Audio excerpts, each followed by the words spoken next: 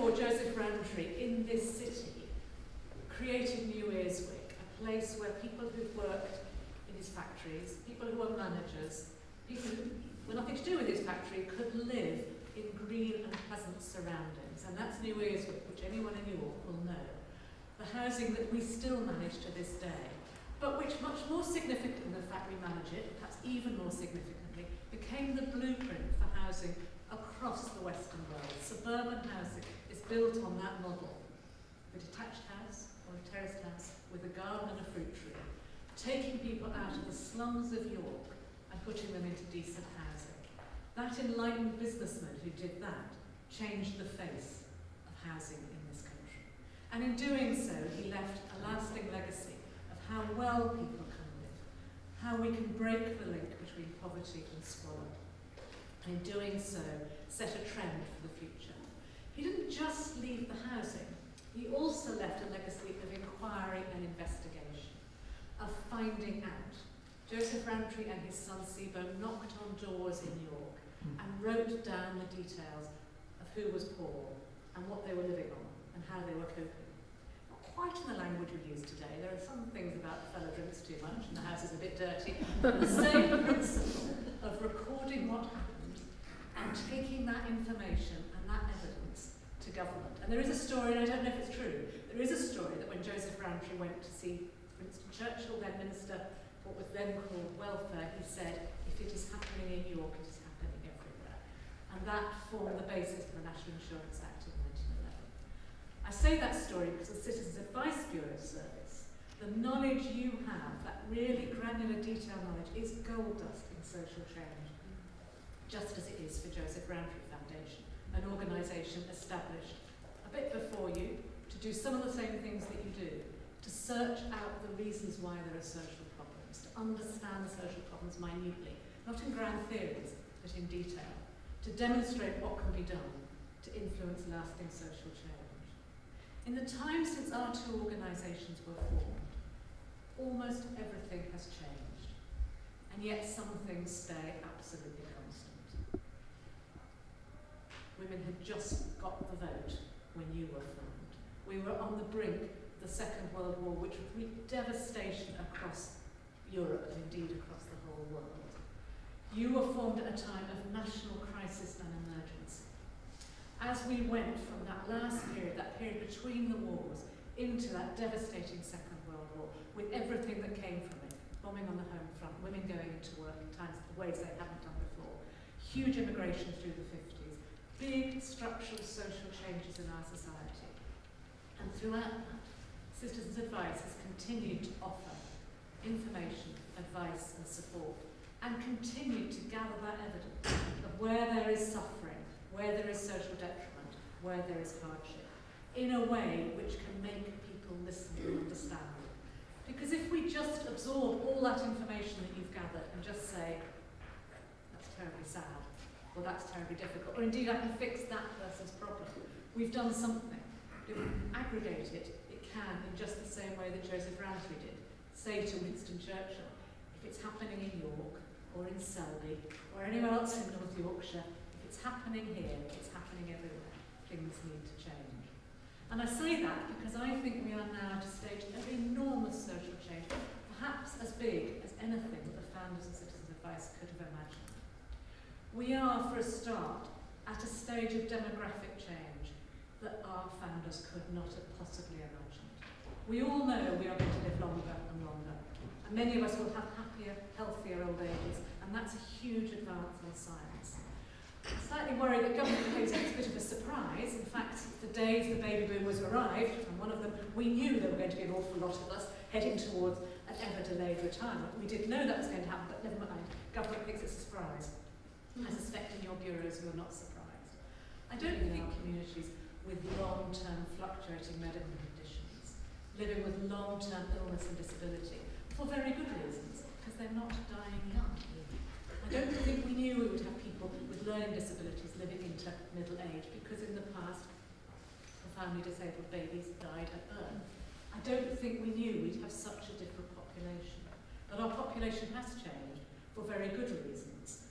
It's time, I think, that public service and the government and and the ways our market works caught up with that demographic change.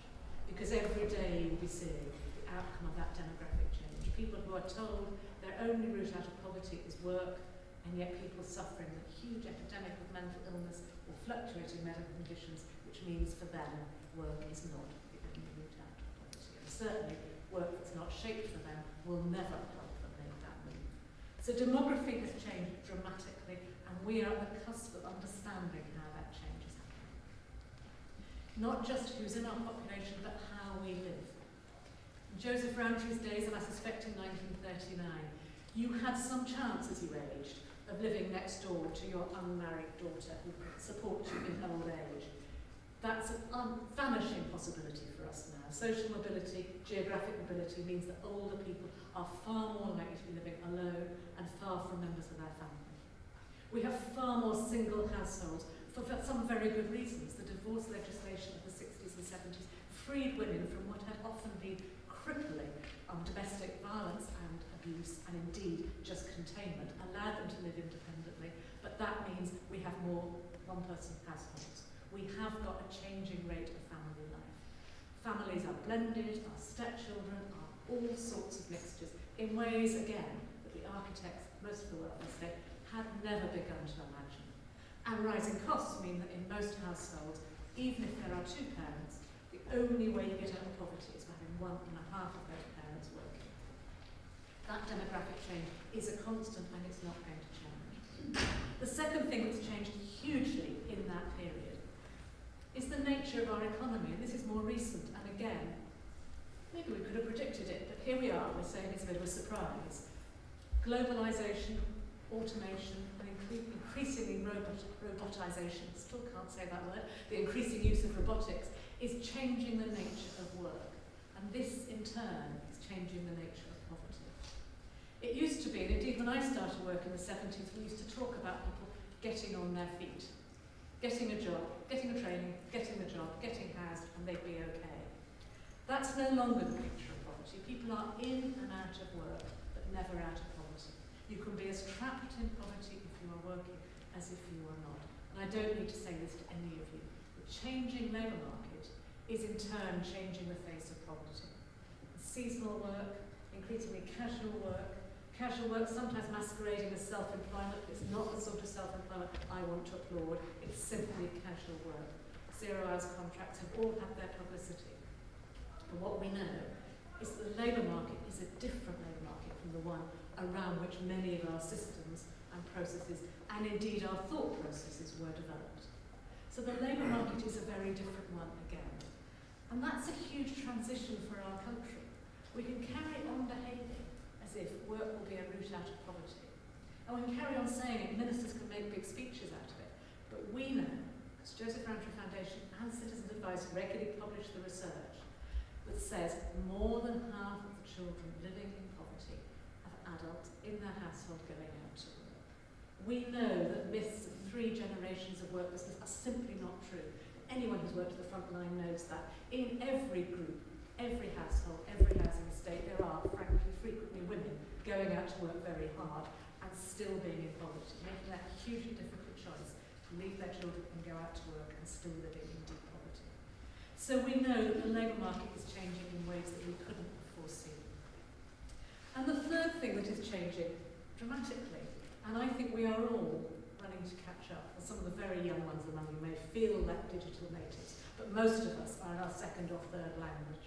I can remember many years ago my grandmother saying to me, "Do you know, Julia, I think once you're grown up, there'll probably be a computer in every town." She wasn't a stupid woman. I don't think anyone would have imagined that there is a computer in every pocket in this room. I bet you all have super-powered computers in your pockets. We have different ways of dealing with their data, dealing with information, communicating ideas than Joseph Rowntree and the founders of Citizens Advice could ever have begun to envisage. And all of those social changes bring huge threats, but they bring, I'm going to argue, huge opportunities as well, because they give us a different way of engaging with those social problems. We have, over the time since you were set up as an organisation, had some massive historic victories in the fight against poverty. We have, first country in the Western world, to break the automatic link between squalor and poverty. It was the case that if you didn't earn very much, you would live somewhere that was squalid. This country has a proud record of having broken that link, and it was possible to live in a decent, not a lavish, whatever the son tell you or the male tell you, not a lavish home, but a decent home and be poor. And given that I know and fundamentally believe a house is the first thing you need to get out of poverty, how important was that? That huge historic gain is in real peril at the moment, as we see people living in caravan parks, beds in sheds in London, overcrowded housing in many parts of the country. But that was a historic gain that we made because organisations like Joseph Rowntree Foundation and Citizens Advice reflected the information, drew attention to what was happening to people in poverty, drew attention to poor housing conditions, went round in the old days, I can remember photographing damp and then sending it into landlords. We did all of that and we made that change. It's now in peril.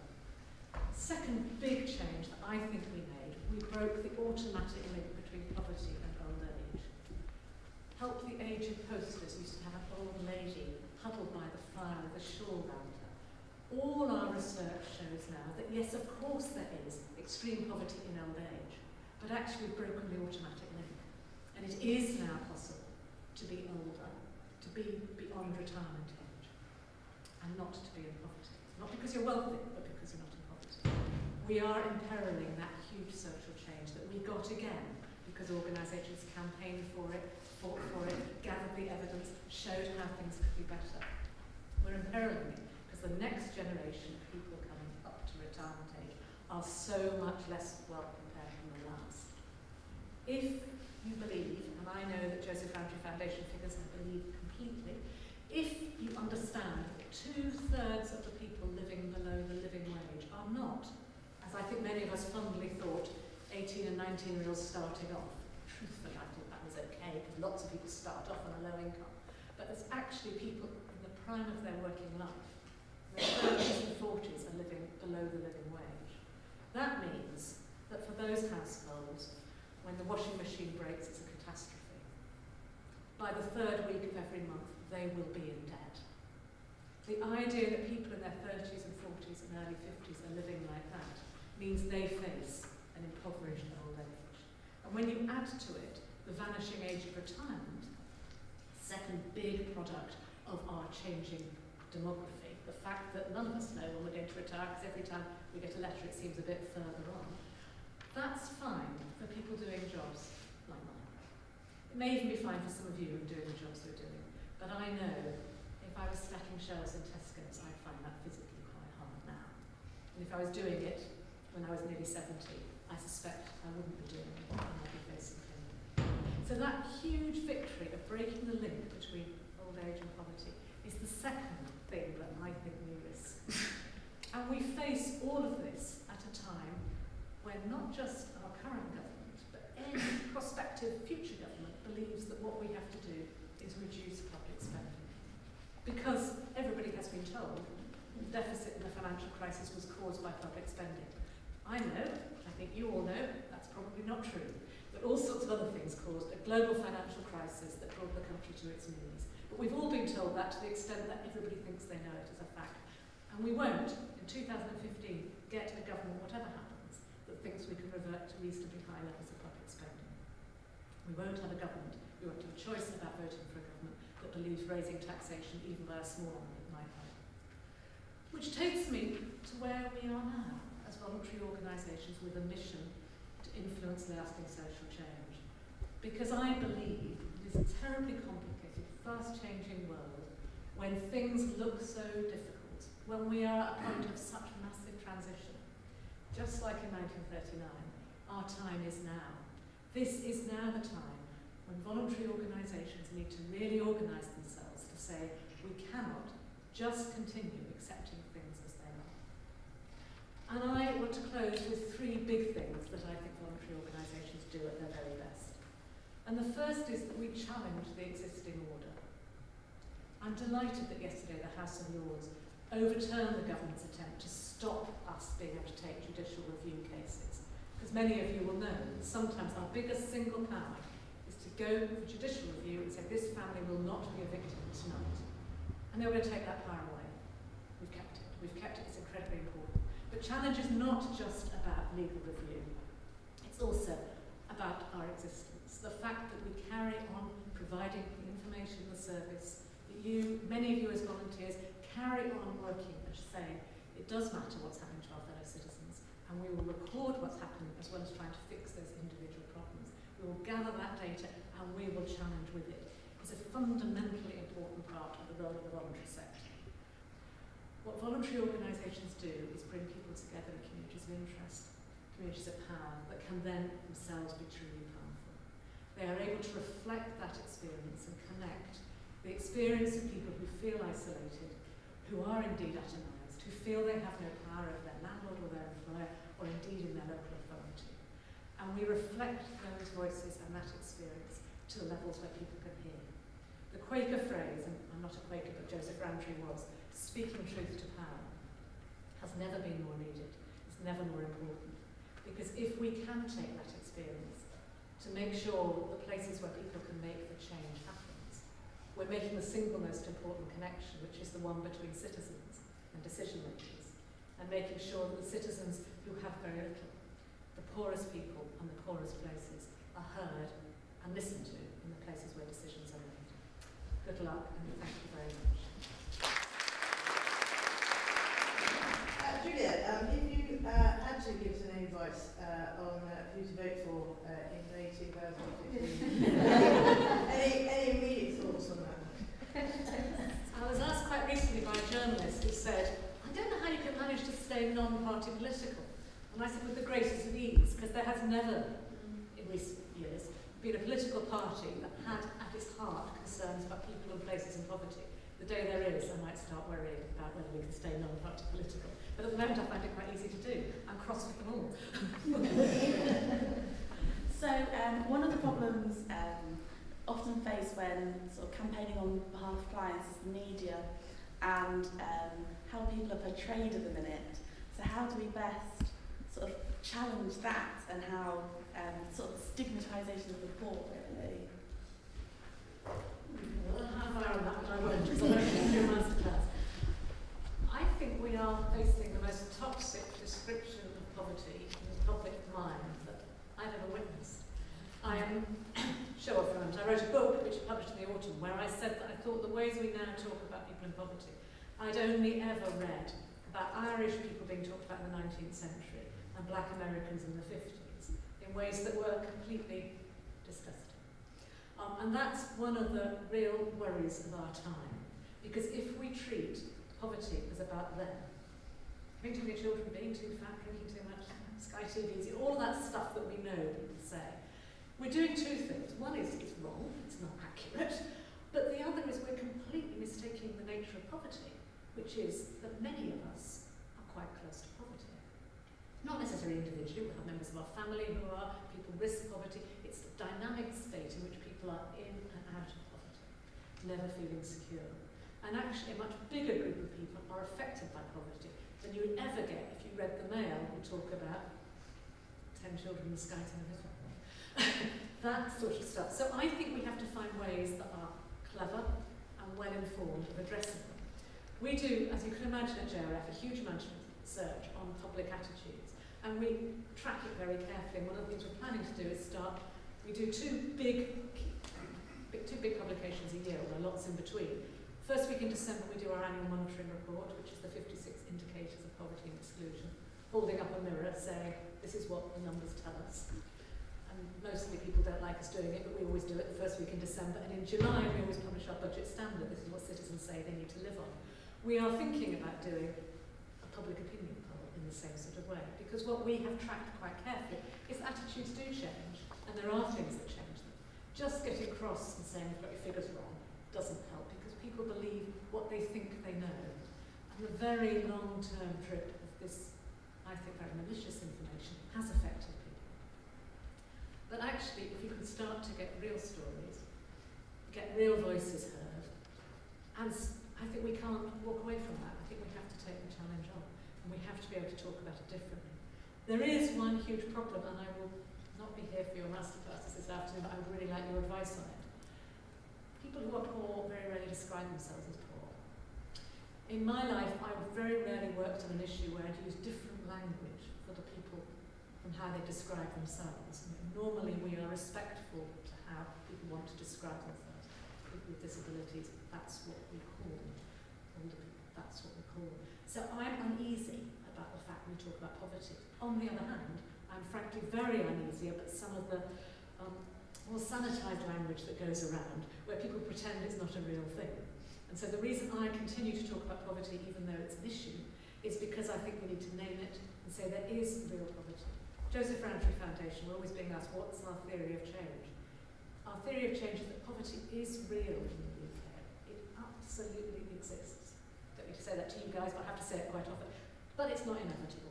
It is simply not inevitable. It is inevitable that people will have bad luck, lose their jobs, get divorced, get ill. Those things can all trip you into poverty. It is not inevitable that you stay there and it becomes a scar across your life and the next generations. So it is real and it's not inevitable, is the message that I hope we can carry on getting across.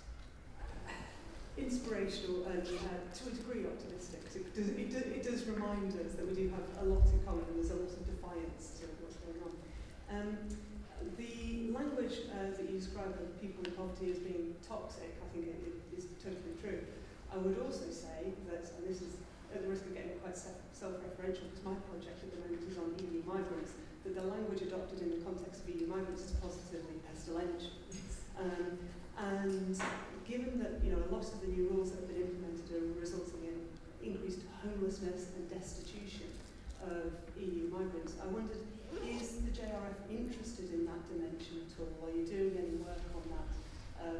And would you be interested in my work on that? We are doing a lot of work, and I'm very interested in your work, but I always say as JRF is not a grant funder, so I have to say that. We don't respond to applications in that way, but I chaired for 3 years something called the Housing and Migration Network, which was a group of practitioners and migrants looking at best practice. We're now funding several big pieces of work about the nature of destitution and what can be done. And I'm particularly interested in the housing of people who haven't got recourse to public funds, which is the ugliest term in English language. When it was introduced and I was chair of the Refugee Council, I thought it was immoral then. I never thought it would extend in the way that it has. And I strongly agree with you. I think our treatment of migrants and our description of migrants, on whom our economy absolutely depends, is just disgraceful. Pestilential is a good word, I should borrow it. Hello Julia, I'm Polly. I'm the Head of Communications and Campaigns at Citizens Advice.